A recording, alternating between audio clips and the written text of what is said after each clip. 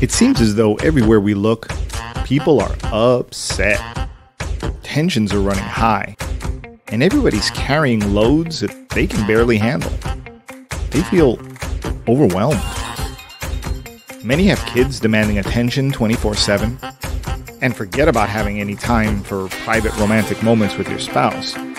It's no wonder so many people are frustrated. But they're not alone in this world. You know, you've been there. In some ways, you may even still be there. But God's Word has comforted you, and He's given you the strength to handle more than you ever thought possible.